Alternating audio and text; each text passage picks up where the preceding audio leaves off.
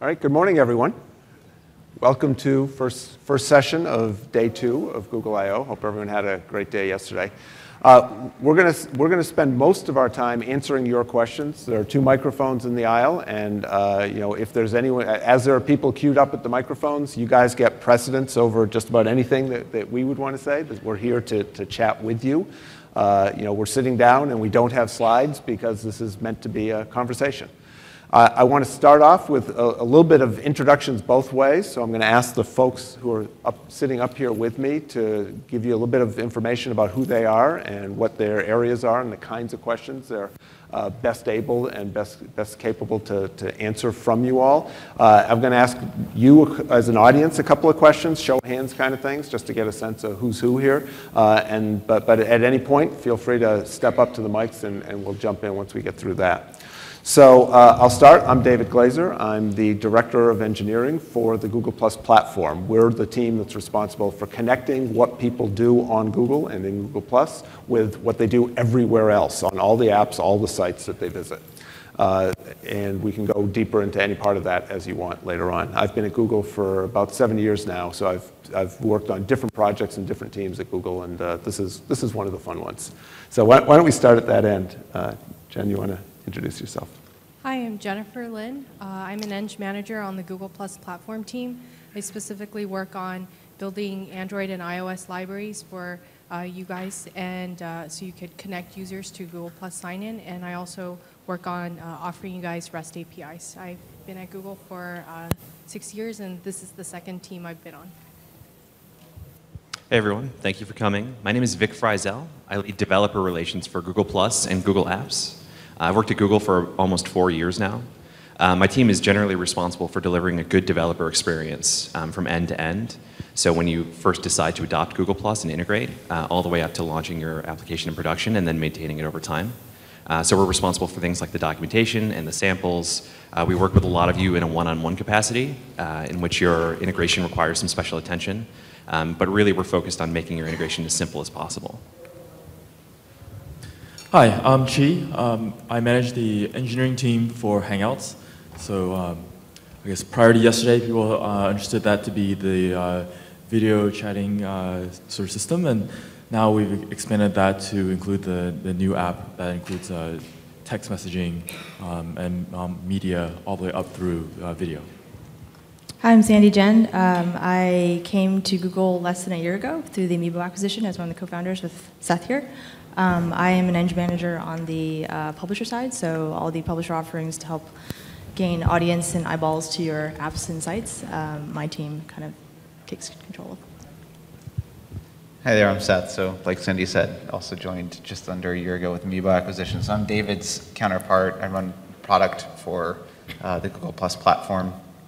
Just one quick second on the Google Plus platform for those who missed it yesterday. Like David said, the goal is to make it really easy for users to bring the best of their Google experience with them to the rest of the internet. So, when they're on a given site, like a couple of days ago we launched with Forbes, they can see recommended content as they're scrolling through articles in Forbes and see really interesting other articles that they might want to see. Or, because we know they have an Android phone, if they connect with a website of yours and they say, hey, I want to go ahead and sign in with Google Plus Sign-In, then we say, would you like the Android app too, right? So great for the users for app discovery, great for all of you because it drives more Android installs where you tend to have more engaged traffic. So the goal for users is the rest of, bring Google with them to the rest of the internet and then the best of their internet experience back to Google. We'll talk about specifics later on in this session.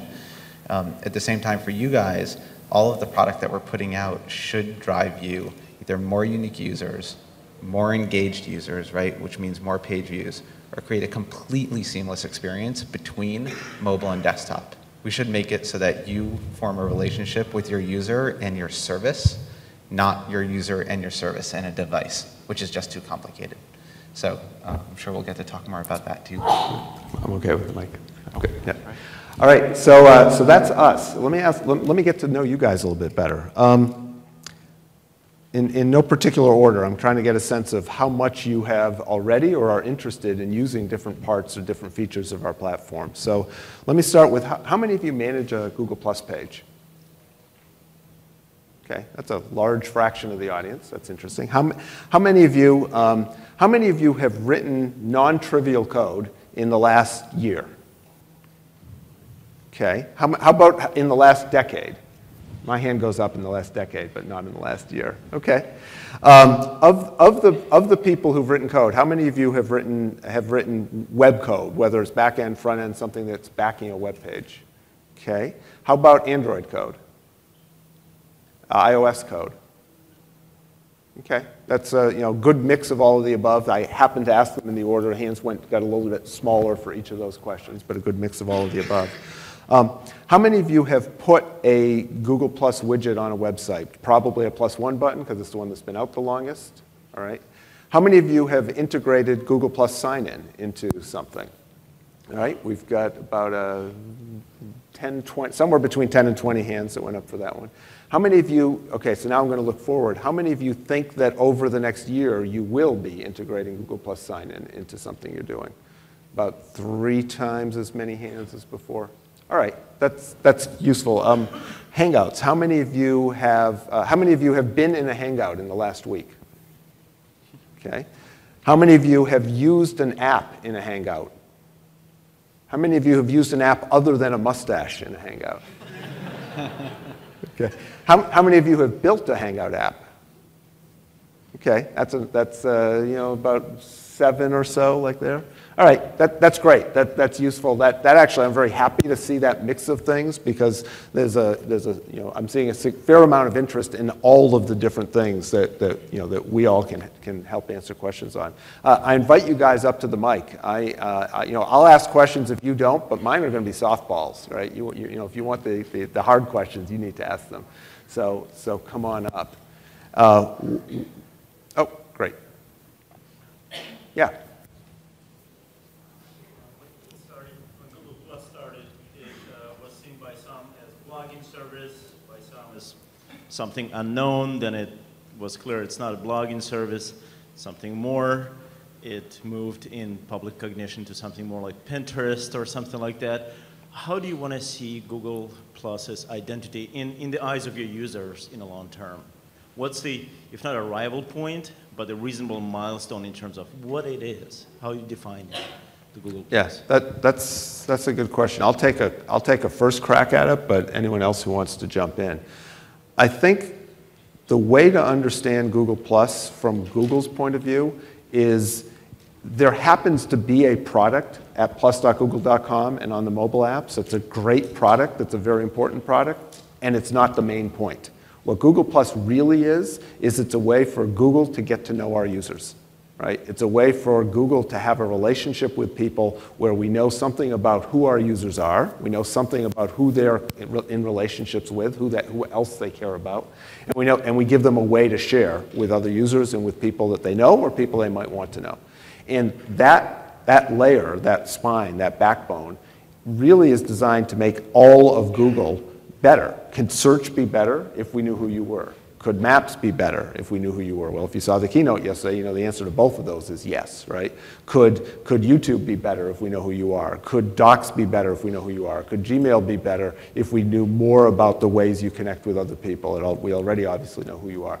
That's the real point of Google Plus, is to allow that notion of who people are as people to be available across all of Google, and then with this team to also be available for everything else that you do online.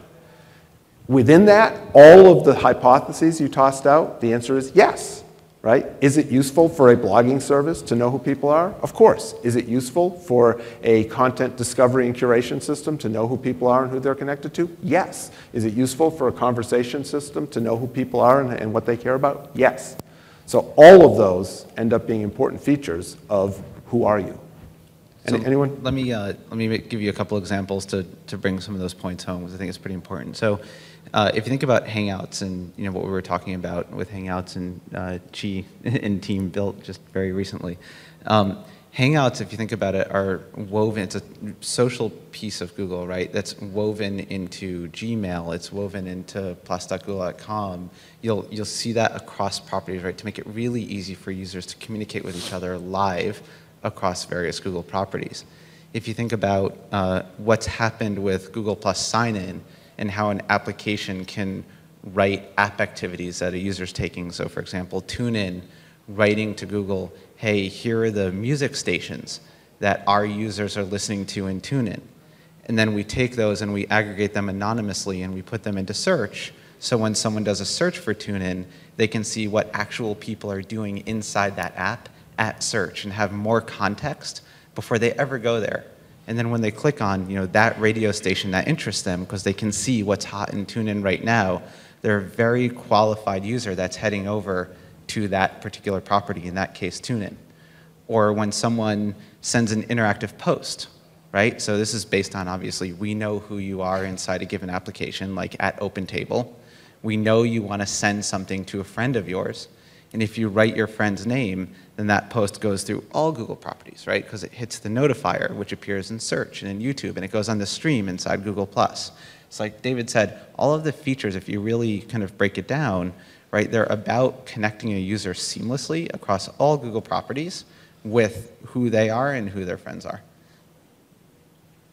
I'm sorry, just maybe to follow up. My question is not how Google sees the Google+, but how you want the users to see it.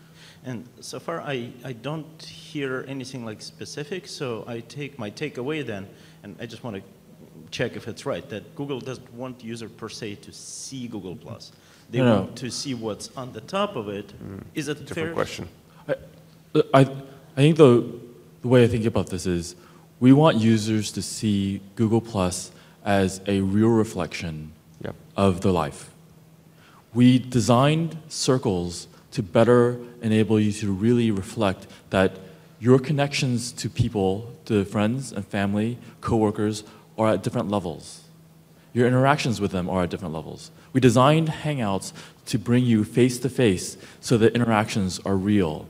We want to facilitate very real interactions that you have with your friends, your family, your neighbors, your acquaintances, other people around the world in a real way, but bring that to the web and to the internet and make bringing the people around the world closer by using technology, but it still is making it as real as possible. I think that's how we want people to perceive Google+. Does that answer your question?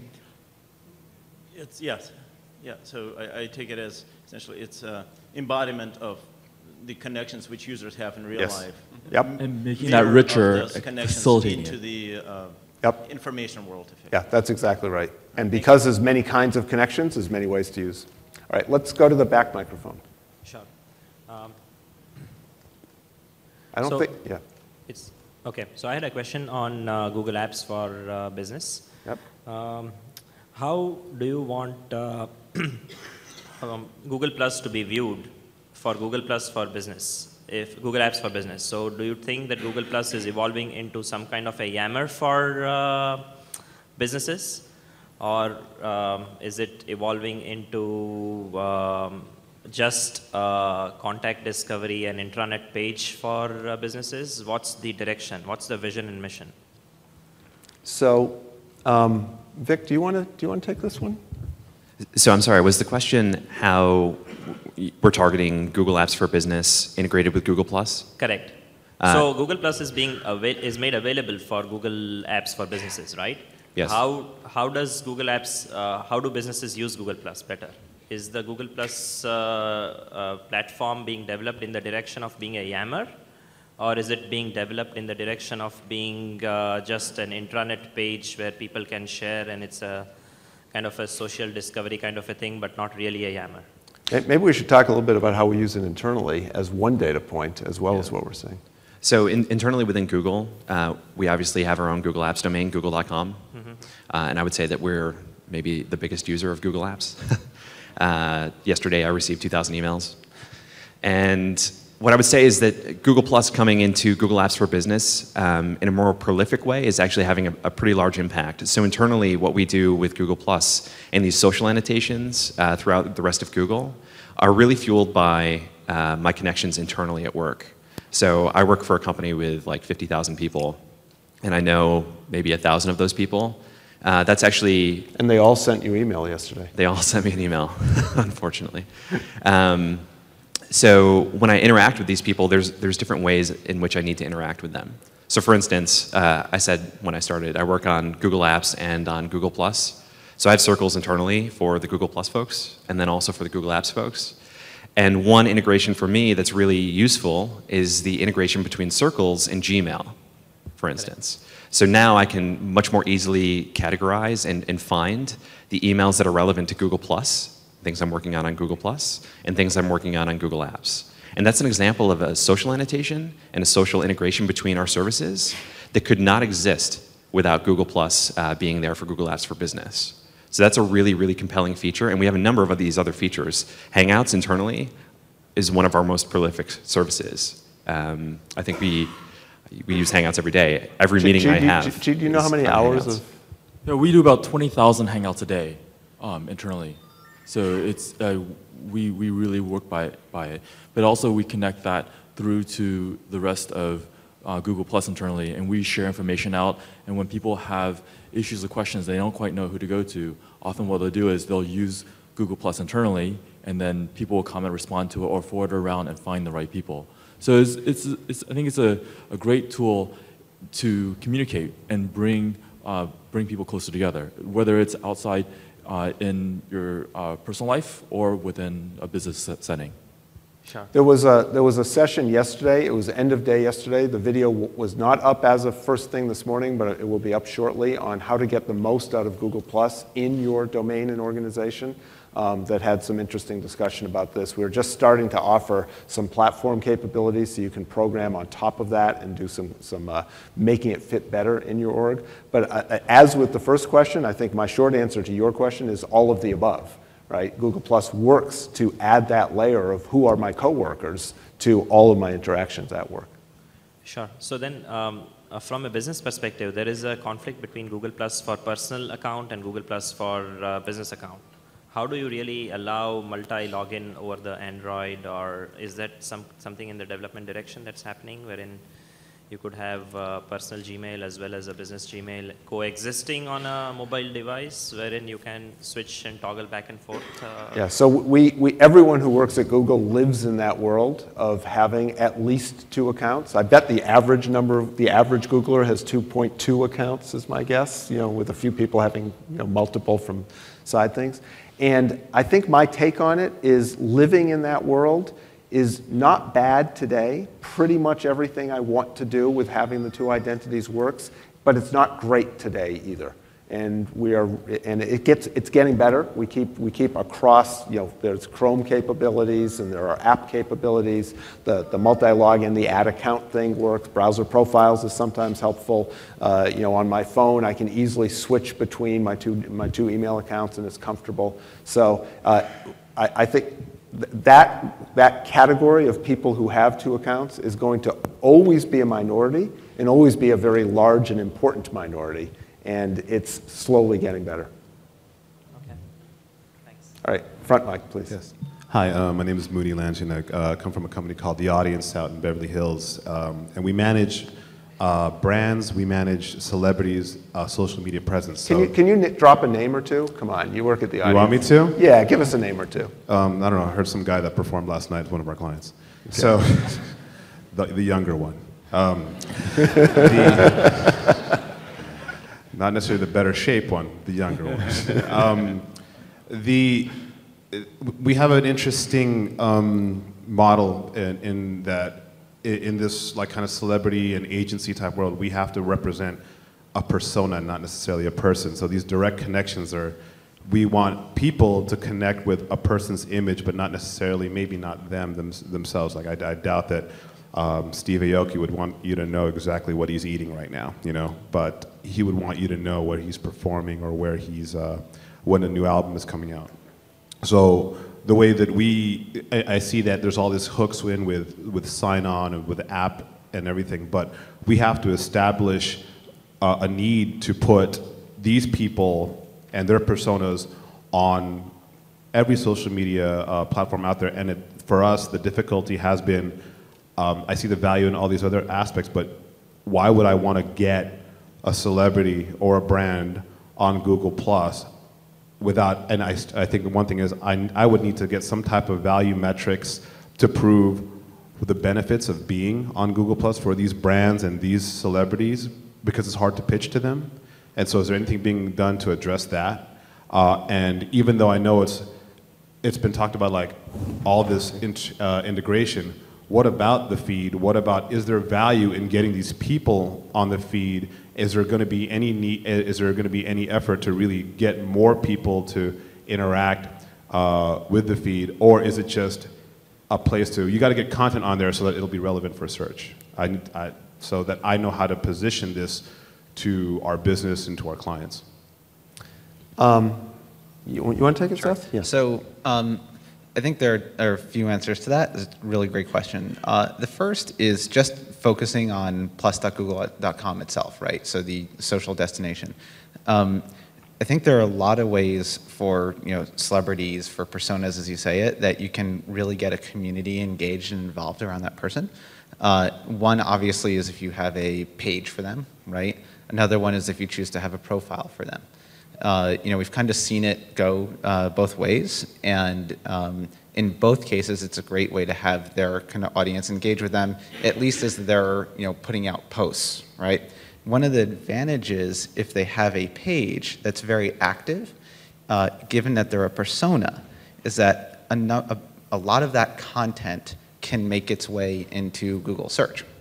So if someone went and searched for the celebrity's name, right, there's a social card that will come up on the right-hand side where the ads usually are, right. But instead it'll have recent posts from the page. And I understand that. So what I need to be able to do is, how can I quantify that success in a nice report to some Hollywood executive that is breathing down my neck?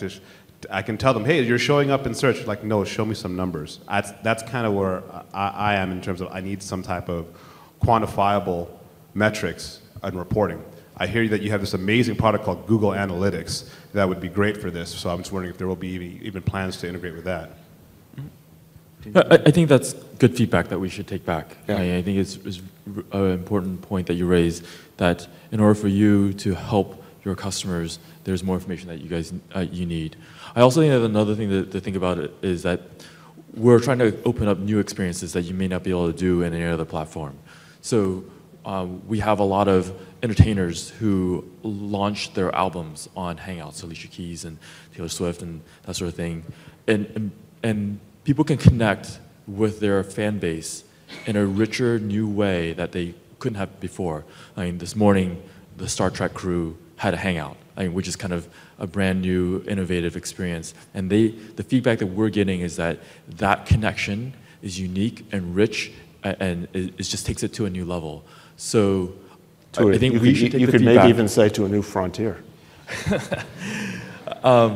You might say that. I'll get too many groans if I say that. But I think that we should take your point that, like, you're asking for more clarity, more metrics to help you, and I think that we would also say there's value in new experiences that we would. All I'm saying is, if I'm going to tell J.J. Abrams, pay me $1 million to have a Hangout, he's going to tell me, all right, prove to me what value it gives me. Aside from, it sounds really cool. Yeah, that's all. I think that's a fair point. And do know that in the, so this is something that we have heard, the first places that you can see some metrics coming through on social engagement is actually if you do use Google Plus sign-in, there's a dashboard that's available at your Plus page where you can see engagement metrics, how many people are signing in, how many people are sending interactive posts. It's a start. The click rate. It's a start, like David said, but you will see us continue to improve there because we do know it's an area of kind of desire for people.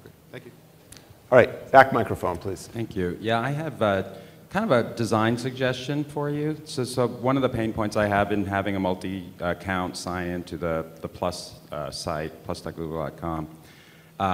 This typically happens when I'm landing on a community page or a profile page of some user, and I've gotten there because I've clicked in a link in Gmail or some other thing, and I'm in the wrong account, that I want to circle that person in one of my other accounts, not that one. The way you do it now, when you switch accounts, you just open up a new page, and I'm in the home page of my Google+. I've lost the context of that person, and even if I copy and paste a URL because of the little /u/n thing, I'm hopelessly lost about how to even get that back to that page in the right account. So I would just suggest that when you switch accounts, in those cases where you're on a community page or a profile page, you stay there instead of taking me to my home page. That's a great suggestion. I had that problem this morning. How many people here have been burned by that in the last week? Yeah. All right. Thank you, guys. Yeah. Okay, front microphone. It's just a quick question. I've been in process of moving a bunch of blogs and stuff into basically a community because it has a lot more traction and a lot more visibility. Yep. The problem is your text formatting kind of is lacking. Like you can't actually bold, italicize, you can't insert images into feeds. You can't do a lot of the basic stuff which you can do with Blogger and some of the other tools. So if that's one of the purposes to generate more social interaction, more of a conversation with people, it'd be great if we actually had the basic font manipulation tools that most of your other products seem to have. Or I could have missed it. It's just I've been trying to get onto the internet in this room, and it's a little bit hard. Yeah. There are some very basic markdown that you probably do know about where you can bold and italicize text. Right. And that far from addresses everything about your question, but right. it is something. Right. I've heard that before. There's a balance that we are looking for where we don't want to we don't want to make, first of all, we don't want to make it too hard, and second of all, we don't want to make it too noisy for people who are, like the birth of desktop publishing where everyone showed off they knew how to pick fonts was right. Not, yeah. But I also agree with you that there's a kind of communication, so it's a good point. Thank you. Great. Thanks. Back, Mike. Hi. First, I want to make a comment. Google Plus as a platform for us, and I come from a large enterprise, has been phenomenal. It has absolutely changed the way we can do work. The real-time collaboration, we've never seen it before. We had played around with looking at what Microsoft has in the past, and I have to tell you that really never came to fruition for us. It really didn't meet what we needed. But Google Plus is one of those sets of tools where we did the Google Apps, and then along comes Google Plus as this small little thing you think of for Hangouts, but what a great, great tool for us to be able to collaborate and have people bring themselves together for the things that they need to do. Adding in things like, collaborating on documents, on files, or doing screen sharing and things like that. It's absolutely just turned around the way we can do business. And so I just want to congratulate you guys for a really great, Thank you, Chee. tool set. I did not pay him. No, you don't have to pay. Well, I swear I had never met him before. But now I want to ask you a separate question, though. So I think it's for, I don't know the name on the end, but you talk about iOS and Android. So in looking at the tools that you have right now, you've got, it's kind of a mishmash right now. You've got this great Google Plus app that's got built-in applications today, and now you just released Hangouts that has Hangouts and messaging, but you've got Hangouts and messaging within the Google Plus app. So is there a plan to deprecate Google Plus features and functions and build out separate applications for those, or what's the long-term strategy and the vision on that to try to help our explain this to our users properly so they know we can tell them just how to do it one way and not how to do it multiple different ways? So let me see if I got your question and correct me before I answer the wrong question. So the question is really around, since we brought Hangouts top level, is this a strategy where we will bring lots and lots of features as independent apps? Is that your question? At the same time, will you then be deprecating them out of the Google Plus apps? Okay. We won't be bringing all independent functionality and breaking apart the Google Plus app into a whole bunch of different apps. But we believe that for this particular case, it was important because this is a use pattern that people have with the many other tools that we provided, like Google Plus Messenger and Talk and Google Voice. And since they're used to going at it and getting access to it in this way, where it's top level, we want to do a better job of having a comprehensive tool that still matches that use pattern. So I don't think that you should look at this as a strategy for all of Google Plus features, but I think this is a very, very unique case. So I think that's half your question. The other half is, will we be removing and deprecating that functionality out of the Google Plus app? Yes.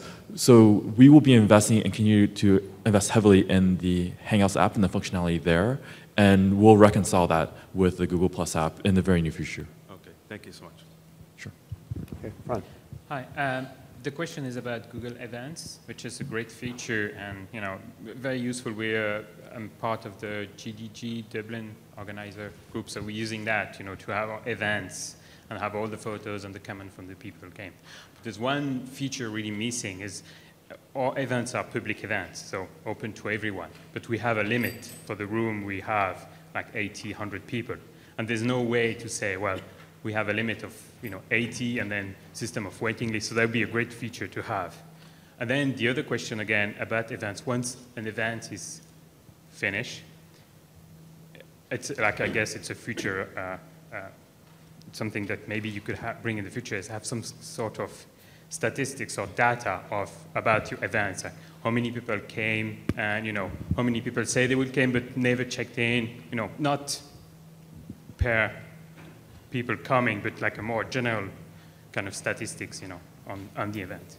Those are two great requests. Thank you. Yeah, I have nothing to announce right now about any immediate plans, but those are good ideas. Okay. All right. Anyone else? No? Yeah. Okay. All right. In the back. Hi, a quick comment first. I meet with a couple different folks in Hangouts each week in some different industries, and I just wanted to mention that we had one last week, people all over the country, about 5 or 6 participants. One of the ladies that was pretty necessary for the meeting was not joining, so I called and said, hey, you joining us soon? I'm stuck in traffic, it'll be about 15 minutes. Instead of wasting everybody's time or trying to reschedule, I remembered hearing that you guys integrated some phone with it. We called her, it worked flawlessly. She could hear everybody, we could hear her real well, it was great. Question Chee, how much of a marketing budget did you have? We have $20. When I travel around and I check out Plus, I like to look at what's hot, and then occasionally I look at nearby, just to kind of get a flavor for what's happening in the city. And about 2 weeks ago, I was in Charlotte, and I went to What's Nearby, or whatever you title it, and literally spent 2 or 3 minutes scrolling through and saw the same guy's either Spotify songs or something that he's listening to. Just hundreds and hundreds, like every 3 minutes, here's what he's listening to. And it basically drowned everybody else out. And my question is that a user error? Is that a developer error?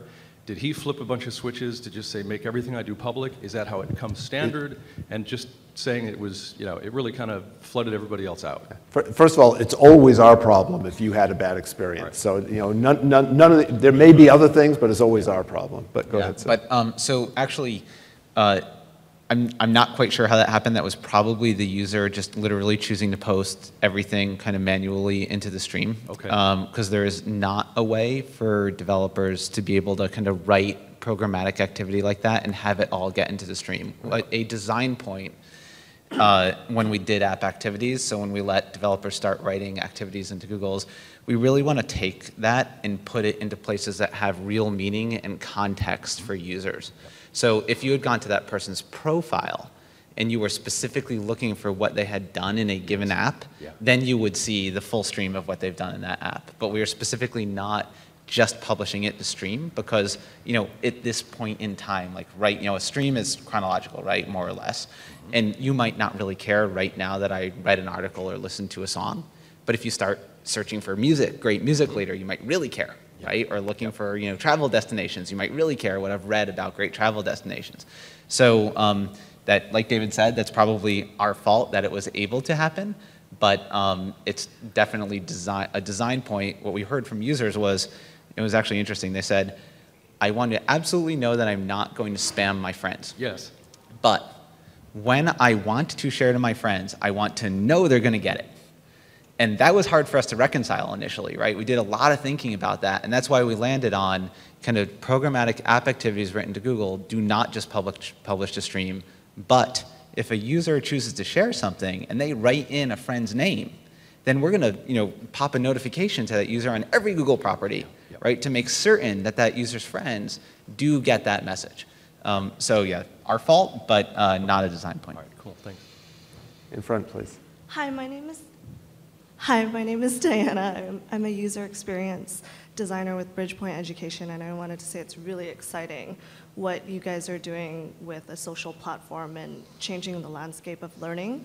And I wanted to ask from your experience, or if you could give insight from an institution level, from a student level, and from a professor level, where have you seen the biggest pain points being alleviated by utilizing Google+, or where have you seen the most value being added in the learning or teaching experience?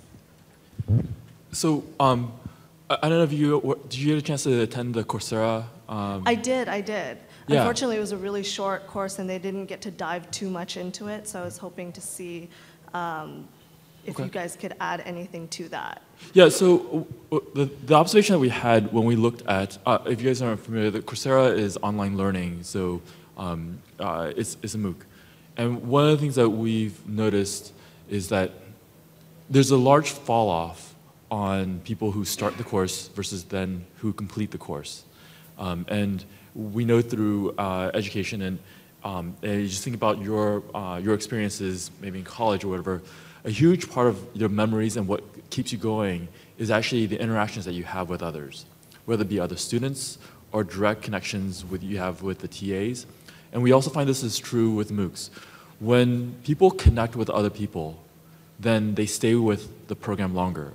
When they're alone and studying alone and sometimes getting frustrated alone, then they fall off.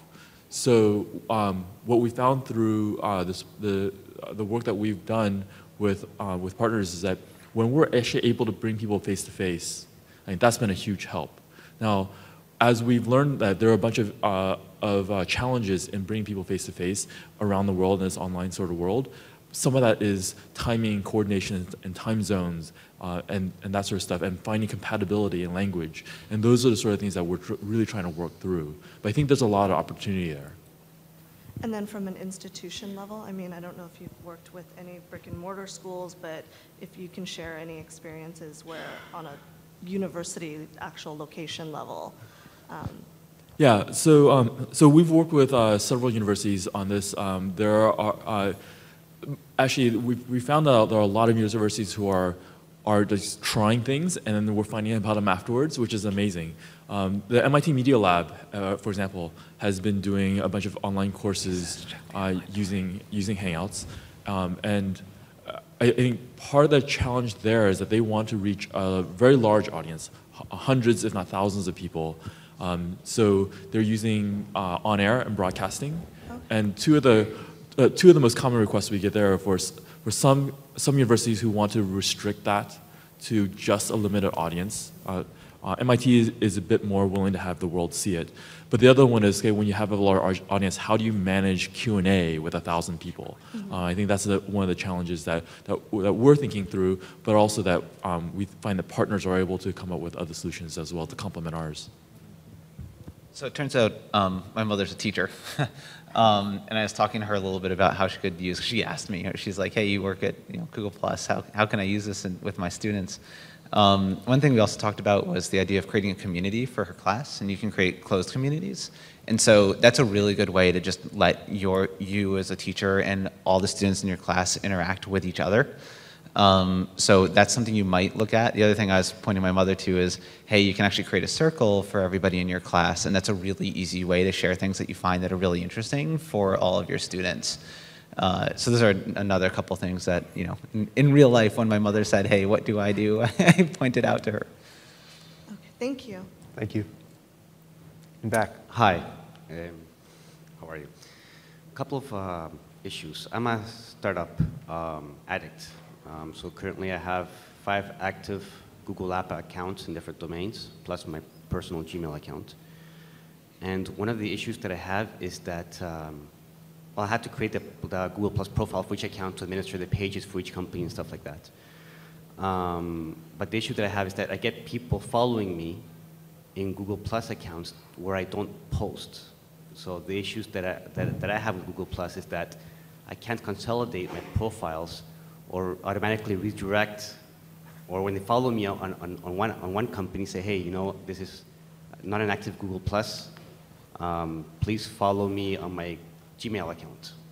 which is something that I post that, right? So one of the issues that I have there is that having so many Google Plus accounts sort of messes up my online profile. So when you Google me, you might get one of the profiles that I don't actually use, and it's hard for people to, investors actually as well, to actually get a hold of me because they try to reach me through one of the accounts that is not really active.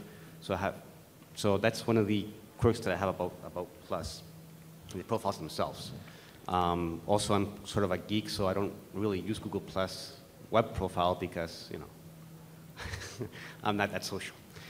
But what I do use is the APIs, and I want to say thank you for the APIs that were released about 11 weeks ago. And I noticed that there are two subsets of APIs. There's an HTTP APIs, which is mostly REST, to get people lists, circle lists, etc. And you have the web API to be able to do posts, interactive posts, etc. The issue there is that, well, to be honest, when I saw the web APIs, I figured, hey, this is web, it has to be REST.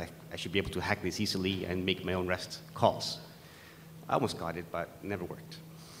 But that's the thing. I mean, I would, for the web APIs, why aren't there HTTP equivalents? Why am I forced to use the iframe or the Google interface to share a post? Why can't I do it server side? To be honest, I have an extension, a Chrome extension, which currently allows the person to cross-post into Twitter and Facebook. And I'd love to add, hey, cross-post this to all your networks. But I can't. They have to cross-post to Facebook, Twitter, and then they take the additional step to post to Google+. Yep. Let me pick apart those questions. On your first question, which is, hey, you have too many profiles. You're not social, but you have a lot of profiles, something like that. I don't have a magic answer to that, but there's something that I've certainly seen other people use, which is use the profile picture to encourage or discourage people paying attention to you. If you have a picture on one of them and not on the others, or that's a pretty strong signal that this is the real you, this is the one that you care about. And there are other simple things, if anyone has other tips, but that would work. On your other question, let me make sure I heard it right and before answering. So we have a set of APIs which are RESTful APIs, which are designed for programmatic access, whatever. You like that set of APIs, you like that model of interaction. We have another set of interfaces which are widgets, which are user-present interactions with a user that let the user do some things. And you're asking, how come we don't let you programmatically automate all of the capabilities that we offer via widgets? Is that right? Right. Yeah. And the answer to that is very similar to Seth's answer before. It's so that you don't cause problems for our friend who visits Charlotte by automatically writing to his stream, right? The intent is we are trying to say there's a set of interactions that we really want to be human-based, human-present, a user actually did this interactions. And the safe way for us to do that is to say the only way to do that interaction is through a Google UI. So we know for a fact that when someone posts, it's because they saw a UI, they saw it was a Google UI, they looked at their circles, they said share. And there are legitimate use cases where programmatic access would make sense and it was the user's explicit intent, but they're very hard to tell apart from the unsavory use cases. And I trust you, but I don't necessarily trust everyone else who might accidentally or intentionally misuse the kind of API that would do dangerous things automatically. Yeah, but at the same time, sorry for saying this, but Google Plus right now is has to play catch up with the other social networks like Twitter and Facebook. All right, so if you have a tool which allows you to consolidate your social network access, but you can't consolidate the access to Google Plus, it's harder for the user to incentivize the user to, hey, you also have Google Plus, try to see what advantages it has over Facebook and Twitter, for example. with the tool I'm developing, at least you can't really do that because there's an extra step for Google Plus. So you have this tool which tries to consolidate everything, but there's always the exception that for Google Plus you have to bring up the widget. Yeah, there's a quality quantity of conversation trade-off, and we are starting by being very careful to keep the quality of the conversation in Google Plus high. And it is a trade-off. I agree with you. There's some value to a different point, but we're starting by making sure that we keep the quality of the community and the conversations as human as possible. And we are willing to take some short-term, slower quantity of information, of conversation, to have it be higher quality. The other thing to think about is that we're not trying to mimic the interactions that you'd have on other social networks. Yeah. We're trying to create a much more engaging human, like Chee said, sort of real life equivalent on the web. And so in some cases, as David said before, we don't necessarily want you to have the exact same sort of blast out, sequence of events that you would have on a Facebook or Twitter. So it could be right now our experiences may seem very similar, but as we've developed and made more product plans, we hope to sort of differentiate in that way so that it becomes more clear when you'd want to use Google Plus versus when you want to use Facebook versus when you want to use all three. Perfect. Thank you very much. Yep. I'm told I'm too tall for I/O. Am I okay here? I wish I had the problem of being too tall. Okay, yes. I'm slouched like a geek. Love Google Plus. My only complaint, since people is the multiple account thing in terms of having my apps account versus my Gmail account. It means that I get lesser experience throughout Google as a result. Right? My now isn't as good because Plus is here, but that's not why I want to be up here. I just want to cut that in. Quick question. I work with a lot of media companies, not like J.J. Abrams who can pay $1 million, but poor, dying newspapers, and I'm trying to convince them how wonderful Google Plus is and how they should work with local businesses for Google Plus. So quick question. What would your ideal media organization, especially a local one, do on Google Plus, and what in turn would they ideally help small local businesses do on Google Plus? That's a really good question. So in terms of media organization, first off, if they, presumably right now a lot of their traffic, probably the dominant traffic is going to their website. There are great social interactions that people actually are having on that property that can probably be used to filter kind of social data into Google. So something like, hey, I just read this article, you might want to read it too. And if the user does Google Plus sign in on that for that property, and the user sends their friend an interactive post, that will have a read button on it, right? So when it goes into the stream, it will literally have a big click me to send my friend back to that media organization. Same thing for something like watching a video, right? Like ask your friend to watch with you, right? And send an interactive post that has a watch button on it. Or commenting, like I want to hear what you think about this. So, send an interactive post with an action to comment. So one thing we'd love to see publishers do, both mobile and web, of course, is send interactive posts that are about engagement, about getting their current fans to engage their friends back at that property. A couple other things, and I promise I will end. A couple other things. Creating a plus page is an awesome way for that property to get more traffic and more engagement inside Google's ecosystem as a whole. When we see people do an awesome job on plus pages, and National Geographic has done an amazing job with their plus page, Wall Street Journal has done an amazing job with their plus page. They have millions of followers, and they have really high community engagement, so they've opened up a channel with their fans inside Google. And that gets them, obviously, the social card inside Google search, and so it's even more discoverability. So that's another one. Then, the more we talk to publishers, they obviously are seeing their traffic shift very dramatically over to mobile. So one thing that we've done to hopefully help is when a user does Google Plus sign in, and if they have an Android phone, then we ask, would you like the Android app of this publisher? So if a publisher, if we stitch this together, if a publisher lets a user say, hey, friend, I want you to watch this video. When the user takes that action for the first time, it will say, in order to send this, connect your presence here with Google. when the user is making that connection, it'll ask, would you like the mobile app? And we hear from publishers that their engagement on mobile apps is orders of magnitude higher than their engagement on the mobile web. And so we're trying to help the publishers get more distribution of their mobile apps for more engagement, right? So they can have a really great feature for users like, hey, involve your friends, get them to comment, get them to watch, get them to read. That simultaneously drives them more app distribution.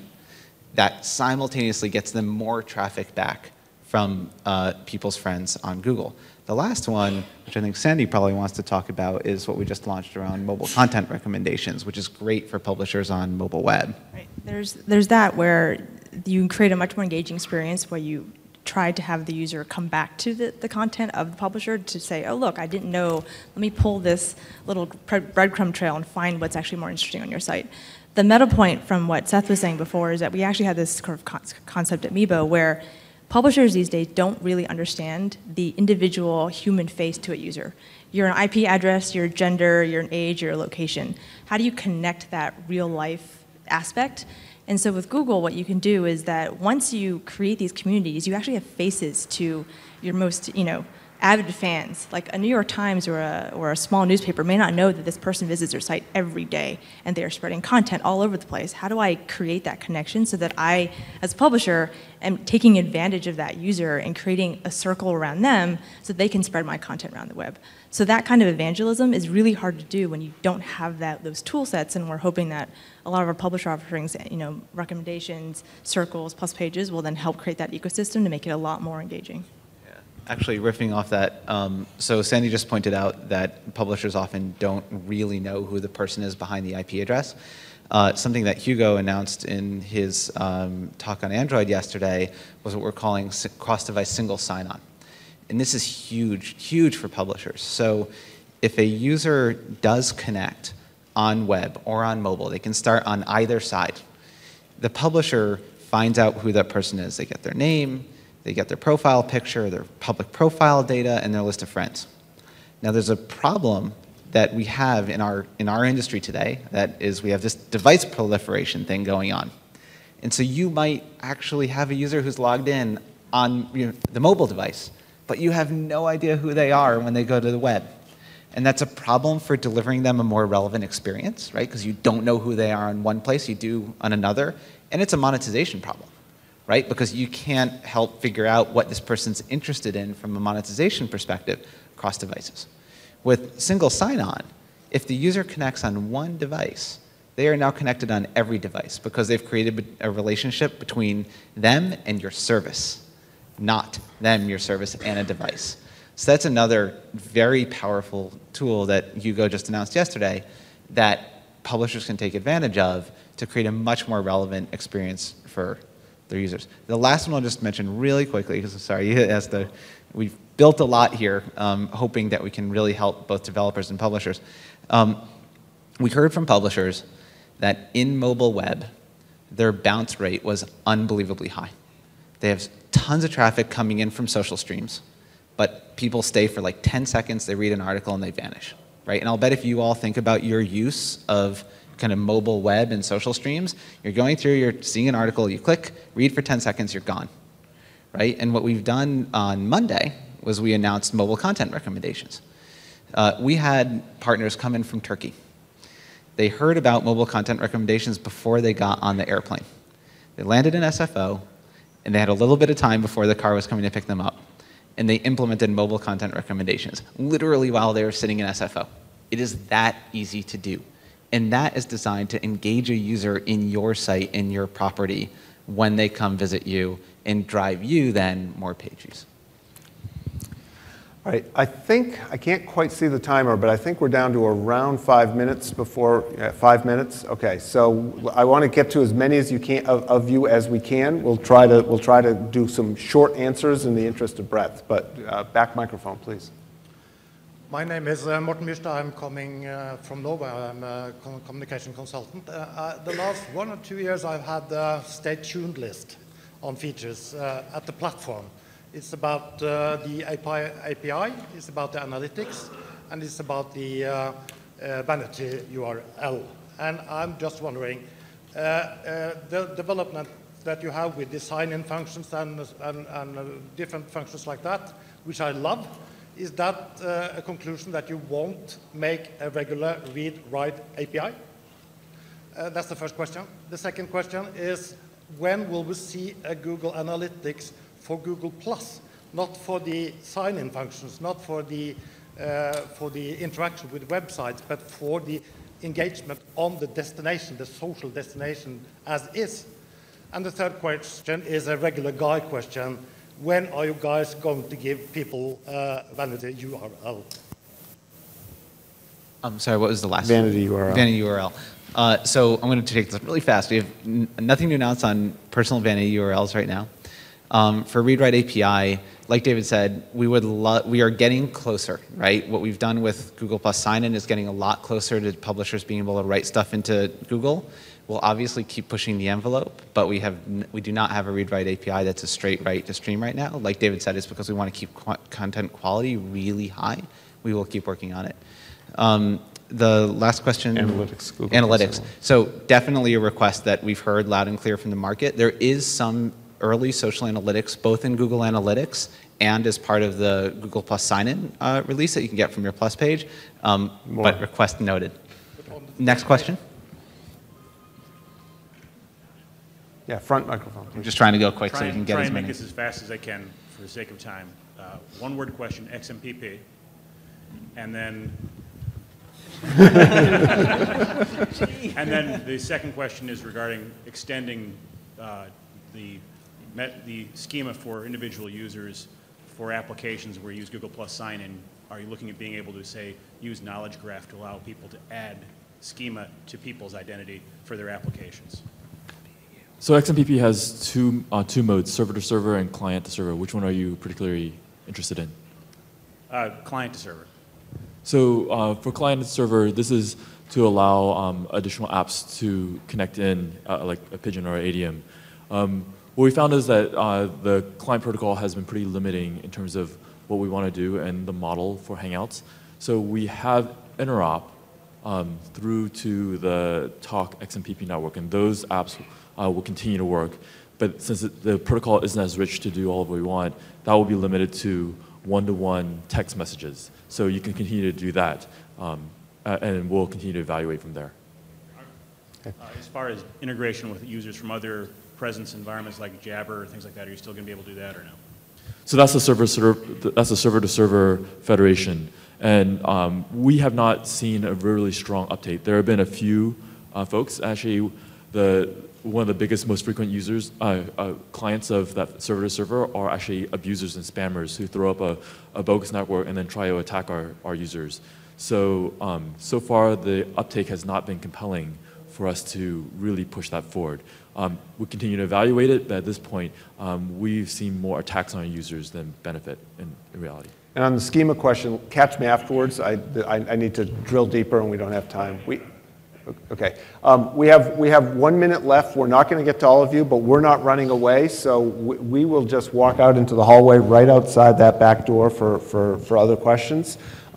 Yeah, we have less than a minute. So thank you, everyone, for coming. Really appreciate the questions and suggestions. I've got a list of things that we'll be bringing back to the team. Also, if you're interested, we have a full day of sessions. If you're interested in learning about Android and Google Plus sign-in or iOS or web, all of those sessions are today.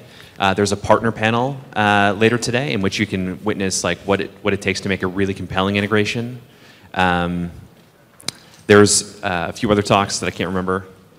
Oh, Cross-Auth, which is the talk that was mentioned yesterday, and then best practices, how to do best practices on the platform.